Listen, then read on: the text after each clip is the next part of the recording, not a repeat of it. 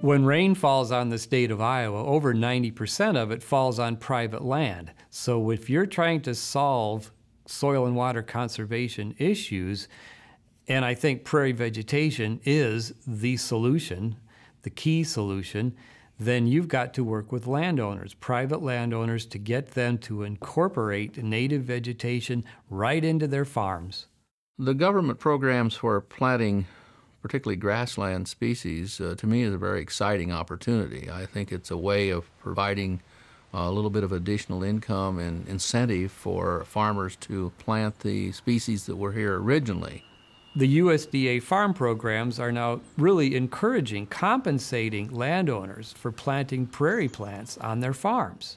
Native vegetation is being used for conservation purposes, and that's wonderful. We have huge soil and water conservation issues, and I think native vegetation is the key. It's the key to the solution there.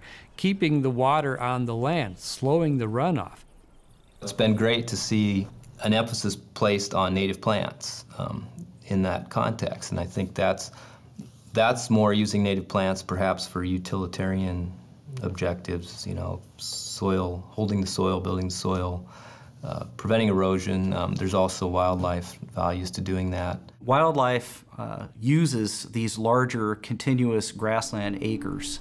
I believe that the larger the prairie planting, the more value it has to wildlife in general.